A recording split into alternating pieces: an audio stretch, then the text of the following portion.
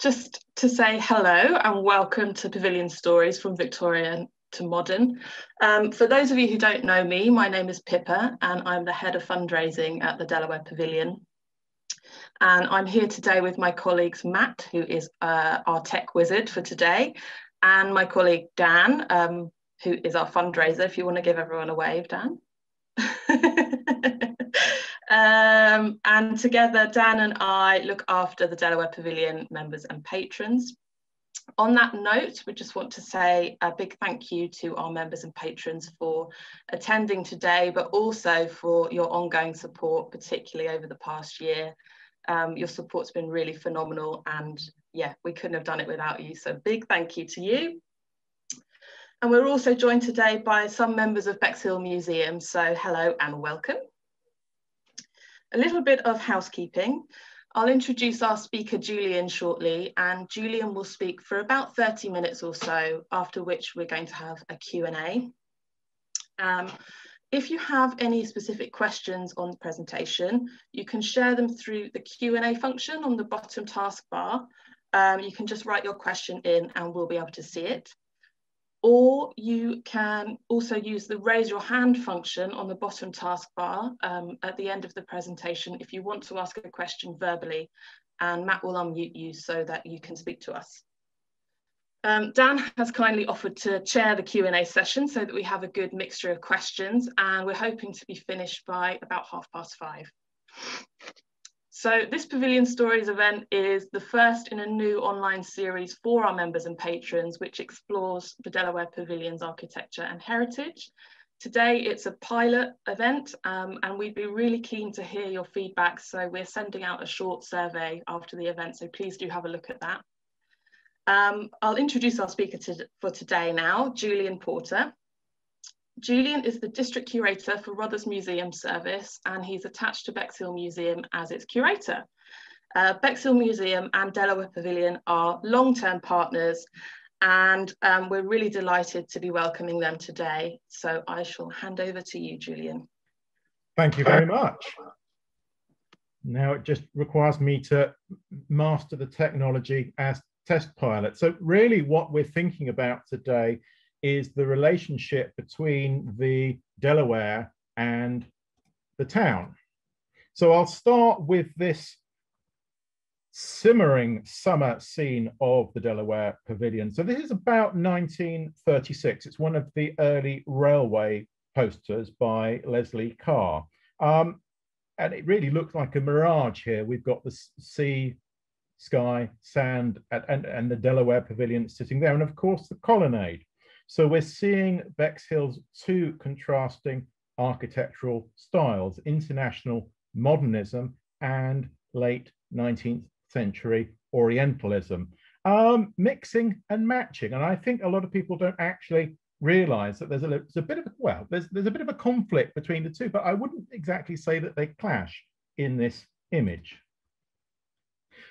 So Bexhill has been around for a very, very long time, but as a resort, it develops at the end of the 19th century, started by the 7th Earl Delaware, but really pioneered by his son, the 8th Earl Delaware.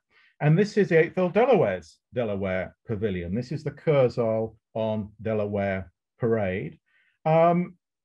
And this introduces the Orientalist style of architecture to Bexhill seafront. So it was opened in 1896, and this style of architecture spread west towards the colonnade.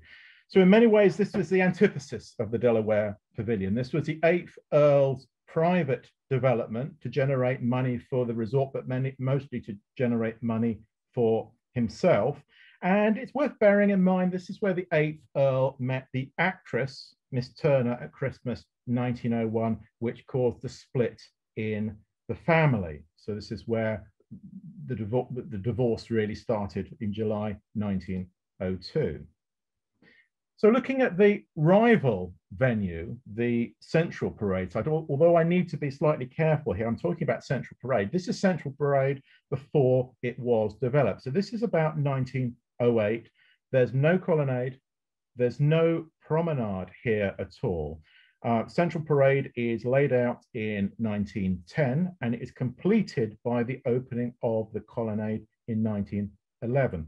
But you're seeing the important architectural features on the site, namely the Coast Guard cottages and some rather fine cabbages growing there in the gardens and allotments, and the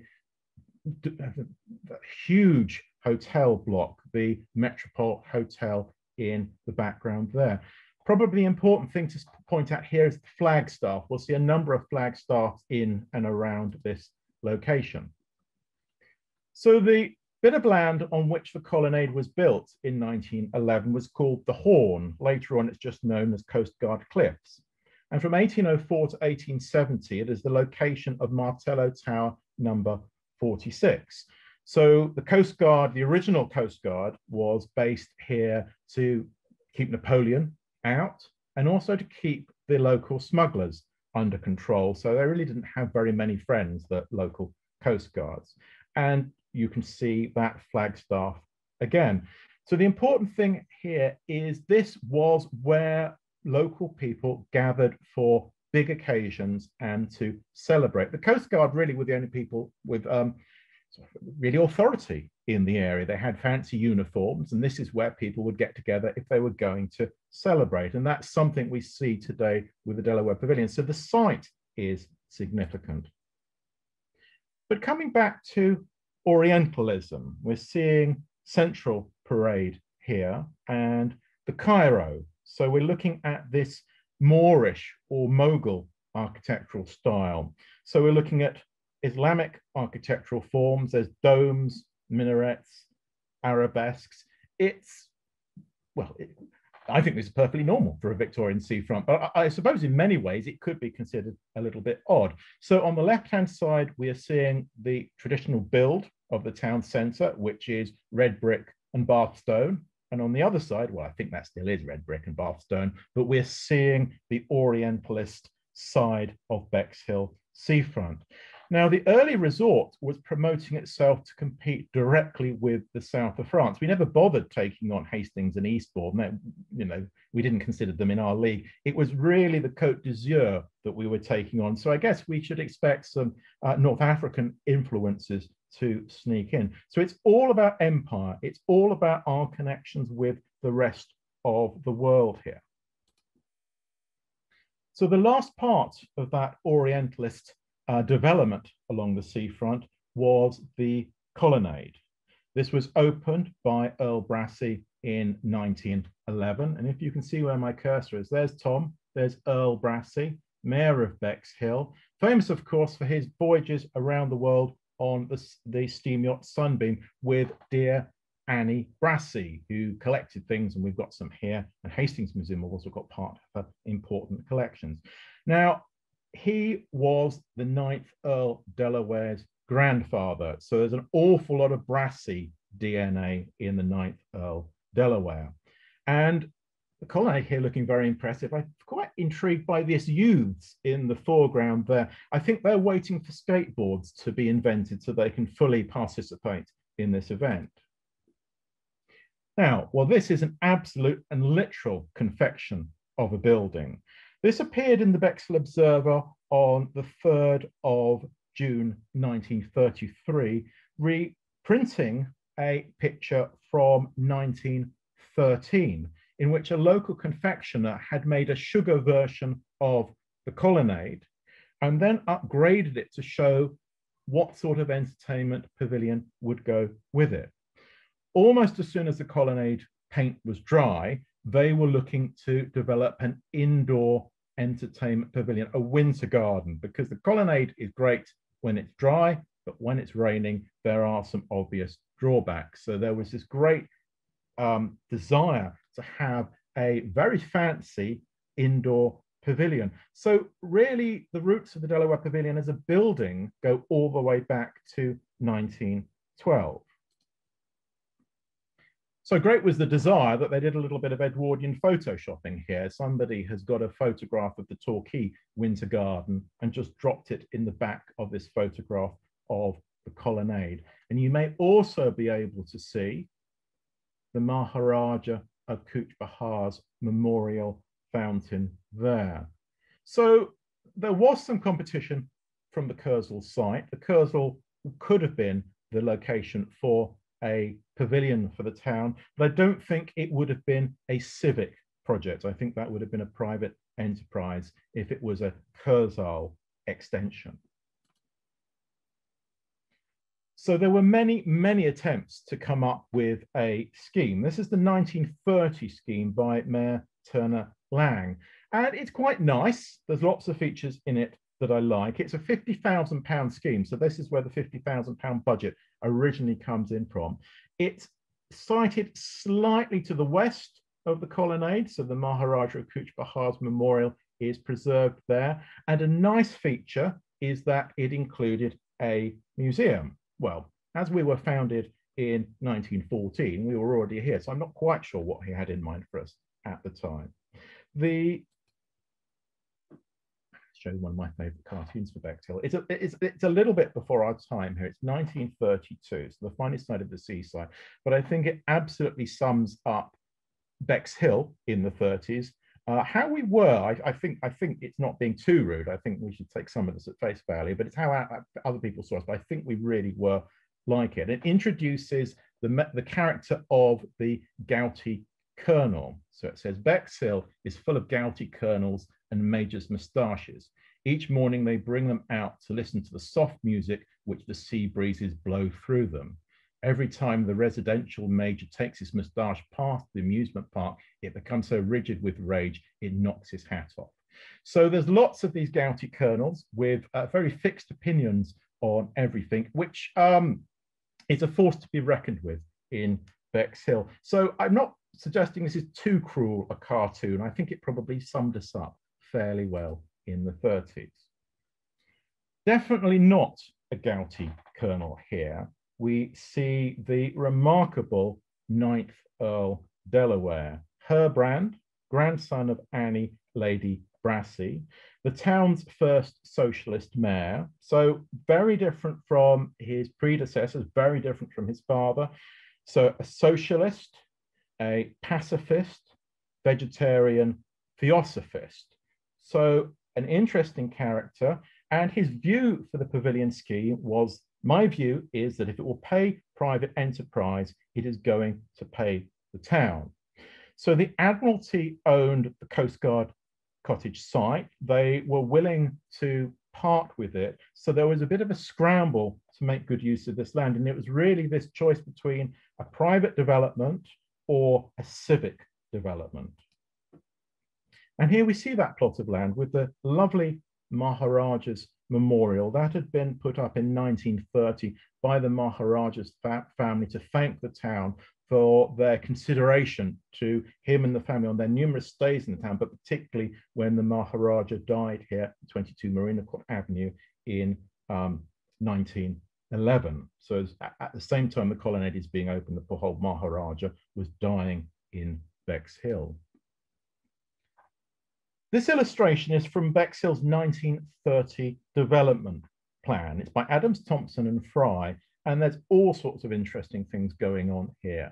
It is proposing an extension to the colonnade. If you look at it too quickly, you don't realize quite how radical this is. This is putting in a major amphitheatre behind the colonnade site. And as I was preparing the talk, I kept thinking about the theme of indoor-outdoor, particularly with COVID restrictions, sort of how useful it is to have this alternation between indoor and outside spaces to use. And then not a Delaware pavilion here, not even really modernist, almost postmodernist. I don't know what this is. It's almost like a branch of a local supermarket appeared. So we've got some interesting new designs creeping into Bexhill. So a lot of thought going into this development. Now, Adams, Thompson and Fry actually come back and compete in the REBA competition that's run in the Architects Journal of 7th of September 1933. In 1934, when the competition winners and runners-up are announced, include their development, which has has this rather nice model in it as well. But we all know how this story ends. Eric Mendelsohn and Serge Chumea come up with a 1933 design, which is head and shoulders better than the competition. The following year, 1934, they build a model to show everybody what they were going to get, really on the understanding that a lot of people couldn't interpret architectural plans. So an actual model is something that everybody could appreciate. So this is what everybody was expecting. It incorporates some features that didn't make the final cut. So essentially, it's the main building that is put in, but all the seafront structures are lost. So it was always designed to have its toes in the water. So we have a linking pergola going down to a large circular swimming pool, a pier and diving board going out to sea.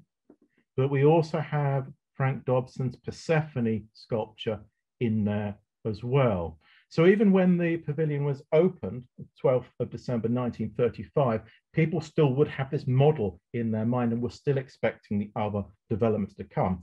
But essentially, there wasn't enough money to do them. There's been a lot of talk about resistance to the pavilion from town. And I think it's not so much of an architectural discussion, it's really all about the costs. So this is a cartoon from the Bexhill Independent newspaper. It wasn't terribly independent, it was awfully partisan, from July 1935, with quite a witty cartoon making fun of the statue. They don't know what the statue is going to be at the moment, and it really doesn't matter. The problem is it's going to cost the ratepayers of Bexhill £1,000. What they would have made of Dobson's Persephone is difficult to say. This is Bexhill's lost goddess. She should stand on the Delaware Pavilion terrace. So she is the goddess of the underworld who comes back during the spring and summer. So I tend to describe her as the goddess of summer holidays, but there's a darker side to her nature as well. So this is Bexhill's missing statue, our missing goddess. The site was cleared at the end of 1934, and this is February 1935, where we see the foundations and steel frame begin to go up.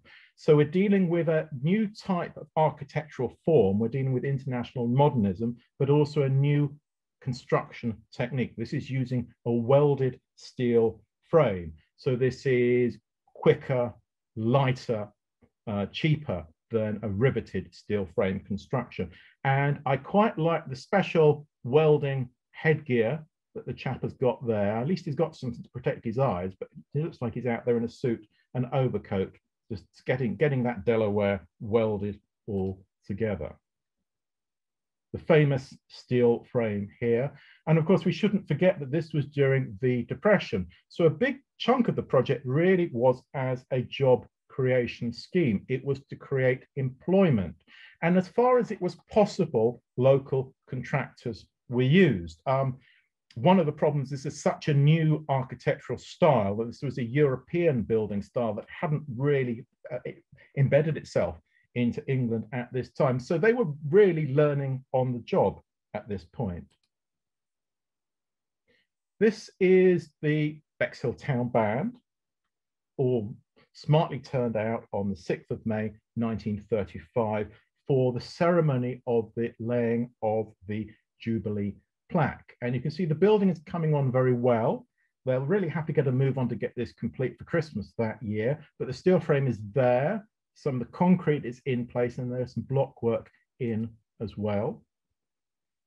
And here we can see the plaque right at the top, ready to be lowered down there. So this is George V's Silver Jubilee, and we see the Delaware family lined up. So we see 9th Earl Delaware. He's born in 1900, so we know he's 35 in 1935, with his wife, Diana Delaware, who managed and ran the Coodon Beach Hotel, and the 3 children. So on the left, we have Baron Buckhurst, the future 10th Earl Delaware, Lady Kitty there, and we have Harry there. Now, unfortunately, Harry was killed during the Second World War. And we also have the deputy mayor, Mayor Stridinger, and the lady mayor there. So they were actually mayor and mayoress when the Delaware Pavilion opened in Christmas, because the 9th Earl's mayoralty had ended at that time.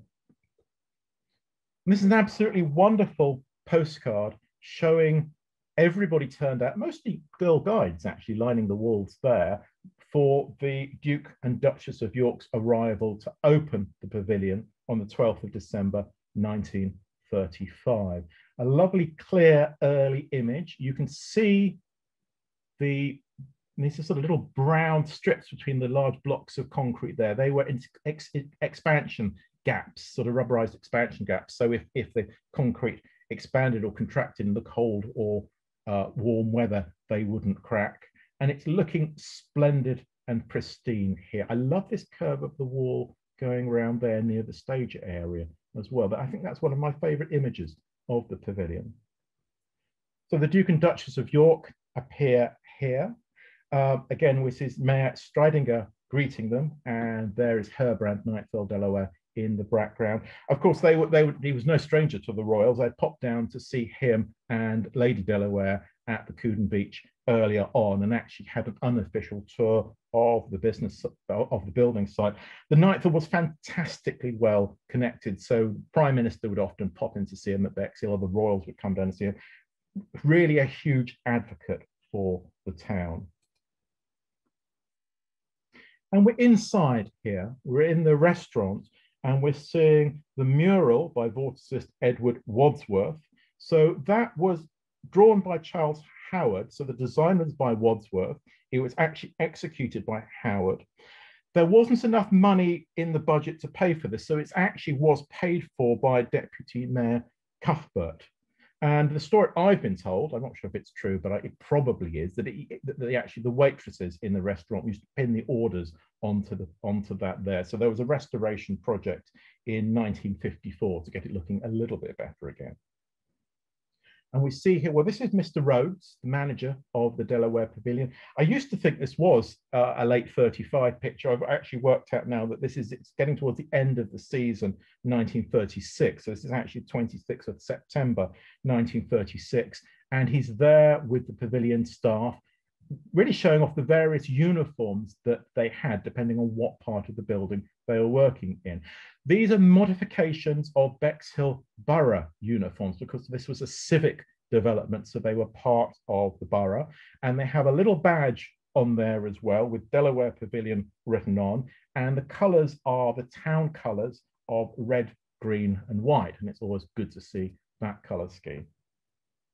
And a postcard here, again, it's very, very new. The pavilion it's only just been opened, so this is probably 36 season, and we can tell because we can see the ball game nets on the roof of the pavilion, and we can see some very interesting planting. There's little groups of 3 trees. There are 3 trees. There's a little cluster of 3 flagpoles as well, and also we can see the model boat pond there, and somebody's just ditched their bike on the pavement there.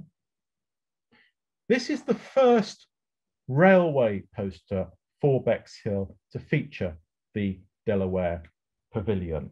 This was by V.L. Danvers, so it must be the 1936 season. Again, we're seeing the beach, very important. So we see the colonnade and the Delaware Pavilion mixed together here. The original plan was to tear down the colonnade, just get rid of it, put something modernist in, but they couldn't afford to do that, so it was retained. What is interesting is we see the pergola. Now, the pergola was never completed, but in this illustration, it's been completed and it's actually in use. So it never got this far developed. Another very famous image of the Delaware Pavilion. For a long time, I thought this was 1936, but after sort of poking around newspaper cuttings and trying to make a match, it's actually much later than I thought. This is probably, as a possibility, it's not, but the probability is this is the 3rd of July, 1939. So this is only 2 months before the Second World War started. So we have the Daily Mirror 8, who are professional keep fit experts who would do this keep fit routine for the benefit of the spectators. And this is my sort of keep fit. Somebody does it for you and you watch. But then afterwards, they would invite members of the crowd to join in and they would soundly thrash them. Nobody could actually compete with them. So the idea of keep fit, physical exercise was very much in the mindset of the Knight Earl Delaware. There was this desire to improve the mind as well as the body. So of course the pavilion had its own library as well. I think the library had actually gone by this point. It didn't survive very long, unfortunately. And we see a nighttime view, some evening use of the pavilion. I'm not entirely sure what's going on here. It's somewhere between 36 and 38. The event has spilled out onto the terrace. It looks like the pavilion windows have been slid open, so we're looking out onto the restaurant. I suspect there's some sort of a musical event here, but it's the lighting that's very, very interesting, particularly these freestanding mushroom-shaped downlighters. They must have their own internal power supply because there's no sign of cables, and I don't think there's any sockets in the terrace at that point. So something going on, and people are sitting outside and enjoying probably music. And on the 11th of July, 1936, Bexhill's, well, arguably Bexhill's two main unique selling points, motor racing and the Delaware Pavilion, collide with the 1936 Concours d'Elegance. So some lovely cars being displayed on the terrace. We can see in the background, it looks like those mushroom downlighters have been rolled into the corner, but also we can see the blinking pergola. It's a three-dimensional structure. It's not a fence, and there are these N-shaped supports that would have held a walkway. So as far as I know, no attempt was ever made to lay that walkway, but very much showing here that people were just called off the job. They'd started building this and they suddenly stopped. And of course, behind that, we have our Orientalism back. We see Marina Court Avenue 22, the closest bungalow where the Maharaja of Cooch Behar died in 1911, and all the copper domes. So this is what John Betjeman refers to as the copper domes of Cooch Behar. Really, the first big cultural success for the Delaware was the Paul Robeson concert of the 22nd of March, 1936. This was so well attended, they actually had to put seating on the stage as well. Absolutely packed performance. It went down tremendously well. So this was a huge milestone in the history of the pavilion. It was the first big cultural success, and arguably without the pavilion, we wouldn't have been able to have a show of this quality in the town. So beginning to earn its keep here. An event of slightly different proportions was Grey Owl's visit in 1937. So the Canadian Indian grey owl come to speak about conservation. Of course, we now know that grey owl was Archie Bellany from Hastings, so actually didn't have to come that far after all. Very close to the end of his life here. So even though he wasn't actually what he made himself out to be, his conservation message is very, very important. Of course, still very, very, very relevant. So big names coming and performing or speaking at the pavilion. Going back to 1936 here, this is the 19th of September, and we see the old pavilion, the old Kursaal, being demolished. So of course, this is where the 8th Earl Delaware ran off with Miss Turner, so that's going. And also the fun fair that the Gouty Colonels objected to was this site here. So this is now the Bexhill Sailing Club site, but this was actually a fun fair in the early 30s, and there's a rumour that Billy Butlin was involved with this. The connection may just be via supplying Dodgem cars. We've never really traced this story back. So as soon as the Delaware is open, the old pavilion site is demolished. And also we see another welded steel frame here on the other side. We see the Ritz Cinema on Buckhurst Road under construction, the biggest and grandest of the town's cinemas, now sadly long gone. So we have a look back inside the pavilion. This is the 9th of April, 1938, and it's the Information Bureau at Easter. And looking very closely, I can see that the people there are looking at the official guide to the corporation from 1938. I've got a copy of that in the archives. I get the feeling the lady there is thinking, come on, make your mind up, decide what you want to do today. And this is also rather impressive. This is the 8th of October, 1938, and we're seeing the stage lighting system, which requires two hands 1 foot. So very sophisticated, a very high-tech lighting system was put in. There are parts of the early stage that are lost. The cyclorama that went behind was a casualty of the war, but when it was put in, cutting-edge technology for the pavilion stage. And here we are. This is the Bexhill Museum Association annual social from the 19th of March 1938. I've got a feeling the lady behind the flower pot there is saying, have you paid your subs yet? So this is us. I've got a feeling this might be my audience today, but I shouldn't say that. And then 1939, we move into the wartime period. So this is the Delaware Pavilion canteen staff and some youngsters there filling sandbags from the beach to protect the colonnade. So this is during the phony war period when we knew the war was coming, but no bombs had been dropped on the town at that time.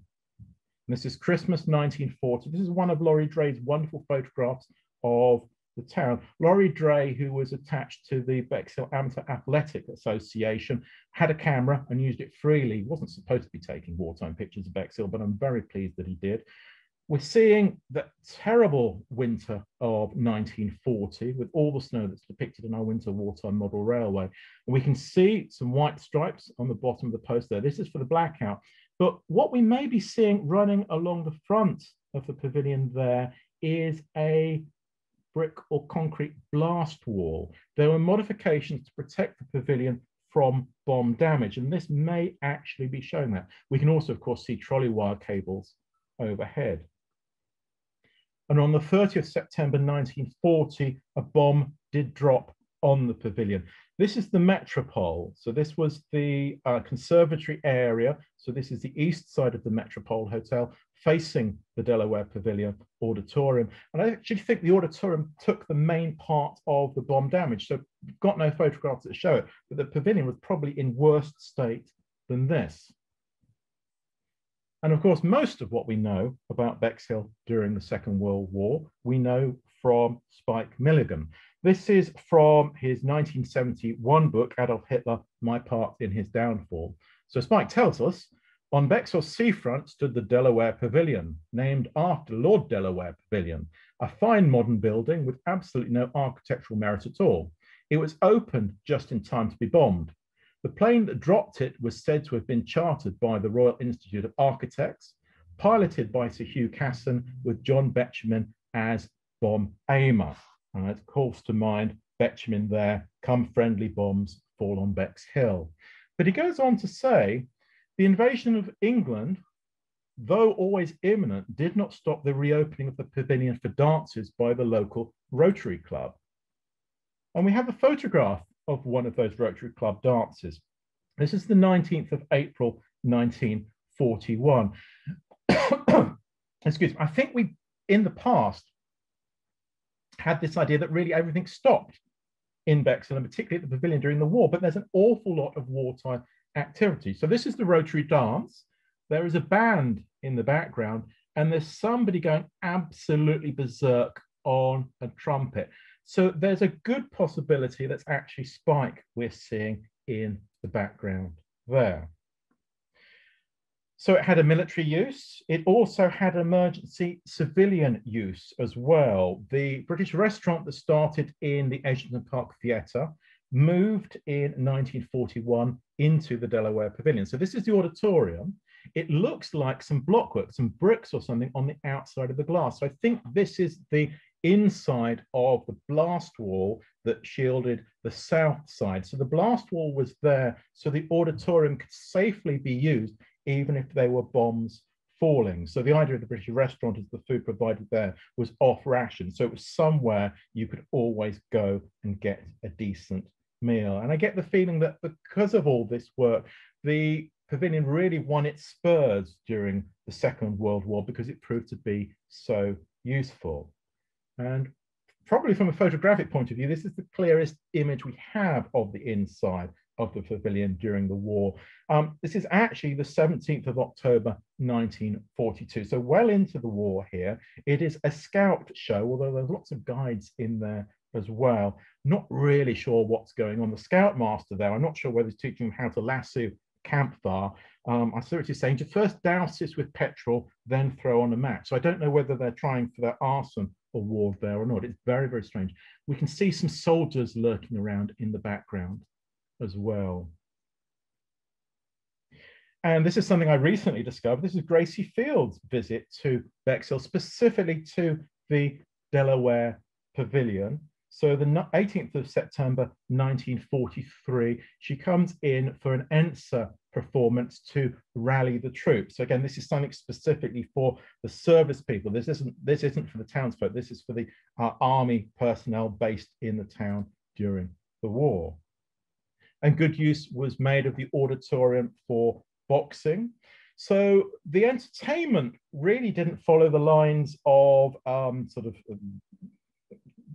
really sort of, I suppose it is health, but I guess it's not the high culture we might think. The shows that were put on were what were popular, what would actually get people to turn out. So this is the military boxing finals here, and you might be able to spot an alto table being used there. So this is the 4th of March, 1944. And of course, 1944 is when Johann Schreiner produced his war damage and improvement reports. And really taking forward that idea of using the auditorium for boxing. So this is for sort of in the round performance. So actually, normally where the seating is, that's where the action would take place, and designing seating to fit around that. But more importantly, it was repairs, but it was also suggestions for improvements and additions. And those additions included a huge dance hall on the east end of the building. This is on the first floor. You actually would drive under it. And also this is suggesting that that pergola would have made a return. So unfortunately, there really wasn't finance for anything other than patching up the building. So the additions never made it through. So the pavilion playing its part in post-war recovery. So this is the Bubbling Over program for the 8th of July, 1947. So the big summer shows are coming back, and a really interesting photograph of the town in 1947 there. 47, of course, we're also looking at the end of empire. So things are really beginning to change for Bexhill. There were a few gouty colonels before the end of the empire. There are a lot more gouty colonels heading in our direction after that. And we have some school productions. This is Ancaster House putting on a show about 1951. There have been over 200 schools in Bexhill, and certainly before the Second World War started, there were 46 private schools. So schools and independent schools were a huge part of the town's economy. So big shows, schools getting involved, big summer shows here, huge crowds here. This is the 8th of September, 1951, and this is the crowds going back around the metropole to see Starlight Rendezvous. And we're seeing Freddie Frinton there, who took part in Starlight Rendezvous, and of course, very famous now for his sketch Dinner for One from 1963. Another beautiful cover. I do like these nighttime scenes of the Delaware Pavilion. So we've got a big summer show here. The repertory companies would get kicked out during the summer, so they would perform in the Edgerton Park Theatre, and after the summer shows, they were allowed back into the Delaware. But community use as well. This is something I recently discovered. So this is the Thalia School of Drama putting on a production of The Prodigious Snob at the Delaware. Unfortunately, the date only tells us this is the 3rd of December. I think it's about 1955.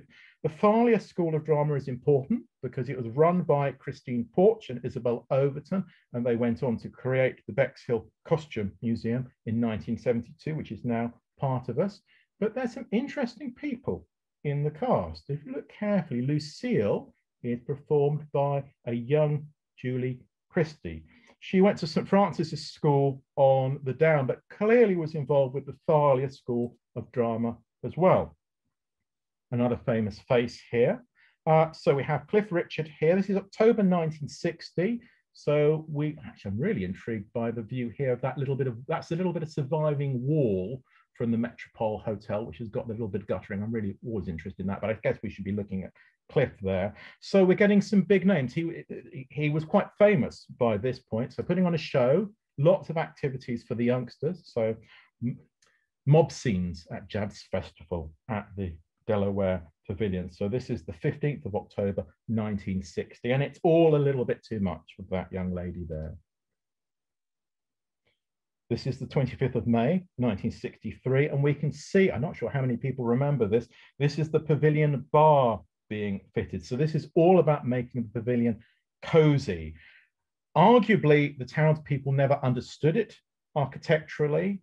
It was just a building to be used and modified. So this was an attempt to make it more like the building perhaps that they were expecting. So this is where some of the flock wallpaper starts to get installed. So it's a little bit like thickening of arteries. There's all this accretion on the inside of the building that's not really fit with the architectural style.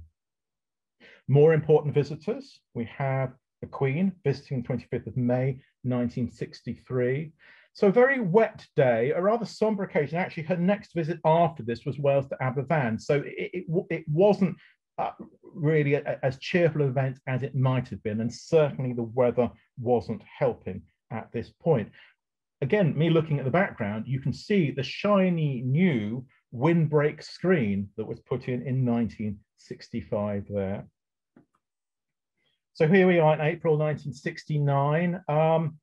A rather bleak view of the pavilion, just looking at the bare concrete with some fairly obvious cracks in it. And then we zoom on to 1970, we can see an attempt to grow some ivy up it. Clearly this ivy has not appeared overnight. We see it developing throughout the 60s. So this is about 1970 when it's nearly taken over. And there's some lovely fairy lights running across the top. I was going to make some fairy light jokes, but I realized we've got some fairy lights up at the moment, and very nice they look too. So again, this is an attempt to try and make the building more familiar. I'm not sure what the next stage after this. I suspect they were thinking about some mock Tudor beams to be added onto the outside, and the little sign I quite like saying bars. So this is really, they're more interested in the beer than anything else at this point. I'm being a little bit unkind. It's not really true. There's some very interesting stuff going on throughout this period. So it's a folk music festival. So this was for the 30th of August 1965. So there's a workshop in the East Wing, and in the lineup they've actually managed to get Paul Simon, who apparently also performed at the New Inn as well in Sidley. So some really, really interesting things going on. So even though we get this idea the building is a bit neglected, there's lots of important stuff going on inside. And of course, the most famous of these events is the concert by Johnny Nash and Bob Marley. So Johnny was an established artist at this time. Bob wasn't really very well known. He just performed in London. So we think this was Bob Marley's first performance outside of the capital. And this was a fundraising event for a local school. So this and the Paul Simon Folk Music Festival were private bookings. They weren't programmed by the Delaware Pavilion. It was other people using the site for their own events, which is one of the reasons we know so little about them. That we really had to fight to find these cuttings. We had heard that had taken place, but there are no big posters for them. And here we see Dear Spike again. Although the first reading of some of those lines from Adolf Hitler, My Partner's Downfall, we might get the idea he wasn't very keen on the Delaware Pavilion. It's more to do with his view on architecture, and it's not really a reflection on his relationship with the building. Spike loved the Delaware Pavilion. He had very fond memories of it from when he was there with his D battery. He's here in, this is the 25th of May, 1974. He's there with his wife, Paddy, looking out into the distance saying, I think he's probably saying, here they come. So whether he's talking about Hitler or whether he's talking about the goons, I'm not really sure. So he loved the building. He wasn't that keen on the style, but it was the things that were going on inside that were more important to him. So I love this cutting. It's hilarious. This is the 5th of October, 1974. Bunny Girls or Dolphins. I'm not quite sure why that's an or. I think that could be bunny girls and dolphins, but I'll just leave that one there. They're consulting with the public on what to do with the building. So it's sort of shades of boating at boat face. We had this with the Kurzel as well. They were going to rename that during the First World War because it sounded a bit German, and they got some stupid ideas back. Here they are consulted. So somebody thinks it should either be a dolphinarium, which I am guessing that they mean is to fill it up with water and have the dolphins swimming around on the inside. And one of the suggestions here, I think we just end up with, is just pull it down. So clearly some issues there. Another great Delaware Pavilion headline here, 28th of March, 1981, no loving at the pavilion. Fears that the Delaware Pavilion was to be used for sex orgies at the weekend were unfounded. So presumably there were no refunds either. So it's a little bit of acupuncture. So that was a little bit too much for the Gouty Colonels in the 80s, but we've not seen anything yet. And famously, Bexhill's King of the Witches, Alex Sanders, curses a production at the Delaware Pavilion on the 28th of February, 1985.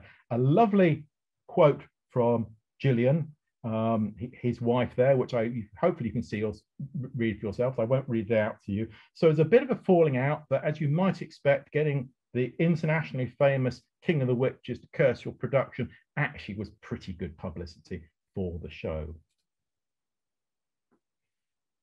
And here we see things beginning to turn around. 26th of September, 1985, Princess in Rags. So people are beginning to realize that architecturally the building is really important and needs to be protected. But some lovely but quite cutting quotes here. So a cross between an old person's home and a British Rail buffet, and says the Edinburgh Room has been turned into a poor parody of a provincial Indian restaurant. He says Victoria and Festival of Britain plastic comforts its aged users. So it's a little bit too cruel in some ways, some of these cuttings, a little bit too ageist and a little bit too elitist, in my view, but at least people are realizing that something actually has to be done to save the structure. So the Pavilion Trust is created. They first of all stop the building falling down, which is incredibly important, and then embark on the process to restore it. And of course, very, very, very famous person, our joint patron, Eddie Izzard here, worked at the Delaware Pavilion early on, and a little bit like Spike Milligan, very, very fond of the building. And again, it's as much as what was going on inside the building as what the building looks like itself. So again, our wonderful shared patron there, which brings me back to my last image. We're going back into the night. This is a Frank Sherwin railway poster of the pavilion from 1947. I enjoy this one because I've cut the quote off because you see less of the picture, but actually the title of the poster is Bexhill on the Sussex coast. Nobody seemed to spot the irony that it was taken at night. So thank you for listening so patiently. I think really to sum up is that despite the ups and downs with the building, there was always something going on in the building, something that people enjoyed. Sometimes it was the building that people enjoyed. Sometimes it was the activities that were going on. And quite often it was both. Right, now I've got to work out how to escape from this so you can talk to me back. Have I done this right? Yes, you have indeed, Julian. I just want to say a massive thank you for that talk. I think for all of us, regardless of how much we knew about the pavilion already, or maybe didn't know, there were many, many fascinating images and stories about both the building and its people that you've unearthed there in very little time. I'm going to open up for questions from everybody in a moment, but we've already had some submitted during the presentation. First of all, David wants to know, at the front of the pavilion, there's a bus shelter in the modernist style. When was that built, and is it later than the pavilion itself? Oh, I'd have to nip back and let me see if it's in that picture.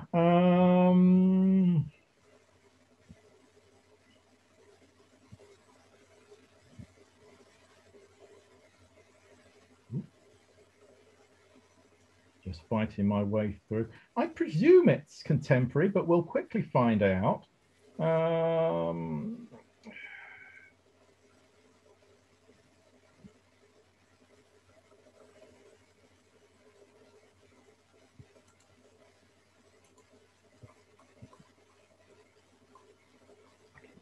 Where am I? Yep.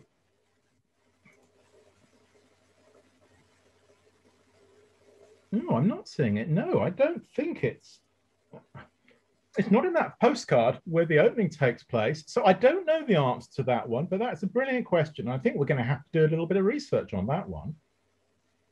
It's wonderful to think that somebody locally or someone at the council was inspired enough to riff from the pavilion style when commissioning that bus stop. It's possible it's one of Schreiner's improvements from 44. So, but I don't know. That's just a guess. Another question that's come in, which is something I was interested in as well, from Judy and John, is what happened to Dobson's statue? And when was that idea kind of finally killed off, I suppose? Well, it's when the money runs out, they can't find their £1,000, so they can't pay him. The legend is that it was in his studio and was blown up by a bomb in World War II. I mean, that could well have happened. It was a big old thing, that even the maquette. We see a small version displayed in the pavilion in 35. He's obsessed with Persephone, so we know that there are a number of different maquettes and studies for it. So there's several different ones. I think certainly some versions survived, but whether the one we were going to get survived, I'm not sure. That's possibly the one that got blown up. Okay. If anybody else has a question that they've thought of or that suddenly come to mind, you can raise your hand to ask a question verbally or even on video if you so wish, and Matt will let you in. If not, you can submit any further questions through the chat. And I've also got one other question if nobody else has anything they wish to ask.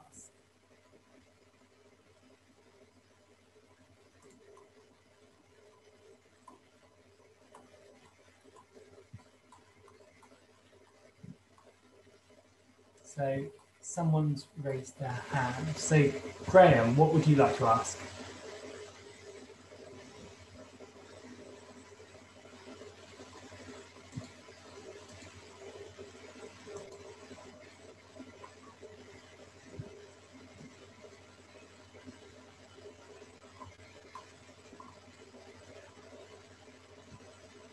You should be able to hear Graham in a moment. I'm unmuted now. Yes, I was going to ask Julian about the dance hall at the end of the pavilion, which I believe you said was at the east end, but in fact it was at the west end.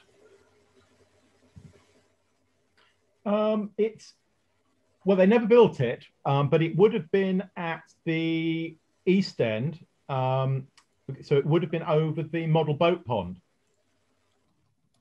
It wasn't, according to the picture showing the pavilion, it showed it as being at the west end.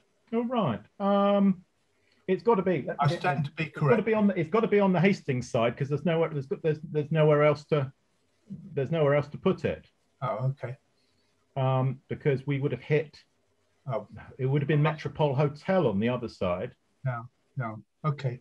Because I think what we also tend to forget is what car park now is under Marina Court. So it was actually fairly squidged on both sides, but there was a little bit of expansion space on the east side. Okay.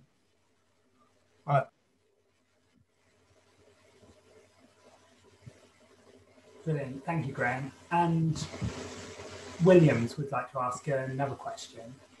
Yes. Hello there. Hello. Talking about the Maharaja's Memorial, where did it go? Where is it now? Oh, goodness. Please. That's a good question. Nobody knows is the answer to that. We know what happened to it in 34 is that it was moved into Edgerton Park, and it was just at the bottom of the ramp by the Shore Start building. So actually even the footings for it are still there. But in the mid-60s, it goes off for repair and never comes back. So it's a great mystery what happened to the Maharaja Kuch Bahar's memorial. Thank you.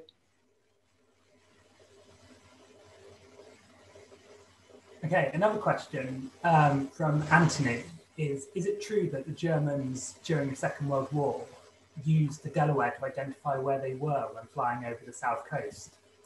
Apparently so. Apparently so. There's a newspaper cutting.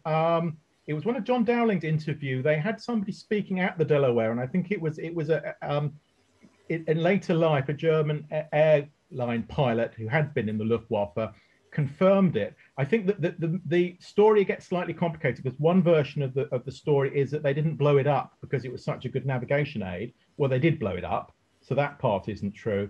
But clearly it was one of the most recognizable buildings on our length of seafront.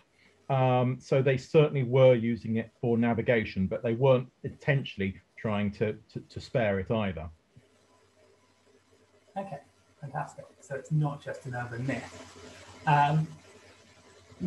Matthew Bolton's got a question about the building itself. He's asked, are the internal radiators running in the glass at the front of the building built when the pavilion was originally erected? Yes, that's an original feature to stop the glass fogging up. Yes, which is obviously incredibly timely given some of the works that they're doing to the glass at the moment. Yes, yes. I mean, the other thing, as I'm sure you all know, that because of this lack of money, they had to degrade the specification for the buildings. They should have been bronze fixtures for most of the windows and fittings, so that the building should have lasted a lot better than it actually did. But that was because of this cost-saving event right at the end where they had to drop all the seafront developments. They actually had to go for a slightly cheaper build as well to bring the building in on budget. Okay. Talking of things which were cost engineered, so to speak, Anna's asked, has there ever been a more recent plan to build a circular swimming pool at the front of the pavilion? As that's something that seemed to be quite prevalent in a lot of the plans and kept coming back as an idea, the idea of kind of expanding the colonnade. So do you know any other instances where that's come up recently? There's lots of different schemes to do all sorts of different things. I can't remember another attempt to put in a swimming pool there. Because I mean, one of the attempts, they were actually going to roof over all of the terrace, to actually roof terrace right across to the colonnade and have that as a sort of a single story development. But I don't think, I think that the circular swimming pool idea was shot down so successfully in 1935 by the Bexhill Independent that it didn't come back. Okay. And then I've got a question from Sally asking, what kind of reception did Paul Robinson get from the town when he performed? They loved him. Absolutely loved him. Loved the performance. I'd say it was this thing. It was over capacity. They were seating people actually on the stage to get people in. Everybody wanted to see this show. That was the big ticket to have. And again, if we didn't have the pavilion, I don't think he would have come. So culturally, that's marked the arrival of the Delaware Pavilion. I think that Paul Robeson concert. Of course, if Paul Robeson would have been the only person even further to the left than Earl Delaware at the time. So again, it's one of those odd mixes. You wouldn't necessarily think he went down well, but he did go down well. But the townspeople were kind of incredibly open, I guess, to any kind of major big name entertainment at that time. I think so, and I think this idea that we didn't like the Delaware Pavilion, I'm not sure that's, you know, that the cost is what people objected to, but I think they were very proud to have this because, you know, we wouldn't have liked it if Eastbourne had got it. We wouldn't have liked it if Hastings had got it. We were very proud that it came here because it was so bold, so new, and of at least national significance, or actually international significance. Everybody was very interested in the building. Yes. Okay, and finally, pick out one more question. We've got a lot more questions than we can get through, unfortunately. So the final question we will go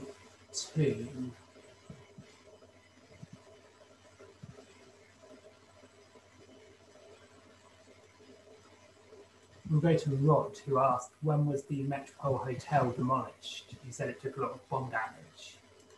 Oh, goodness. I mean, it sits there as a burnt out ruin for absolutely ages. So it's there until the 50s. I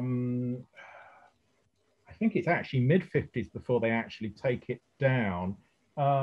It's a fairly unfortunate building. That the RAF set fire to it in May 1940. And then the Luftwaffe come along and they finished the job in September. So it can't be used after that point. Well, so it can't be used. They actually used it for ARP training afterwards as a bombed out shell, but it sits there looking awful for a very, very long time. So I think it's sort of mid-50s before they actually take the thing down. Okay. I guess I expect that was kind of typical given how much there would have been to do immediately after the war, things like that. Yeah. I mean, it's not the only bombed out building in the town. There's a huge amount of destruction. And Pippa, there was one final question, I think. Oh, I see. Yeah, there was just a question from Rachel, age 10, which I think we should answer, who asked, when did the Cairo change into arcades? Oh, that's a brilliant question. I wish I had the answer to that one. You caught me out there. They talk about it as the Cairo in sort of 1900, 1910-ish.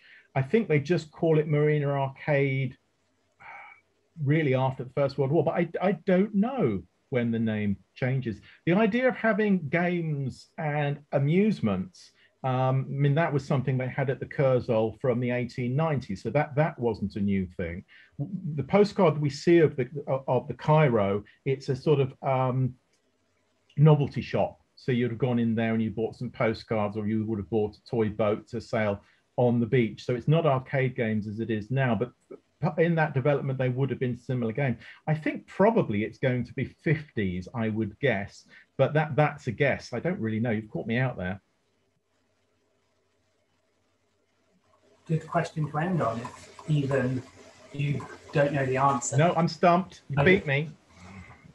Finally, just to wrap up, because we have gone slightly over time, I just want to say thank you again to Julian for taking the time to present the talk and to dig out those fantastic images from the archive. I appreciate how many there were to go through and how much content you could have picked. And I think you picked out some absolutely fantastic stories. And thank you to everyone who's come. I hope you've learned something new. I know I certainly have. And thank you for, as Pippa said at the start, continuing to support us as members and indeed support the museum if you're one of their members. Please do visit once we can reopen both at the pavilion and at the museum. If you've never been to Bexhill Museum, it is well worth going. And hopefully we'll see you at a future pavilion story. Yeah, and just to say, I'm really sorry we haven't managed to get through all the questions today, but if you do want to follow up, please do email Dan or myself and we can pass your questions on to Julian. There's been some amazing points raised in the questions that we've not been able to get to. So yeah, and we do hope to see you at a future event. Absolutely. Thank you, everybody. Thank you. Thanks, Julian. Thank you. It's a pleasure.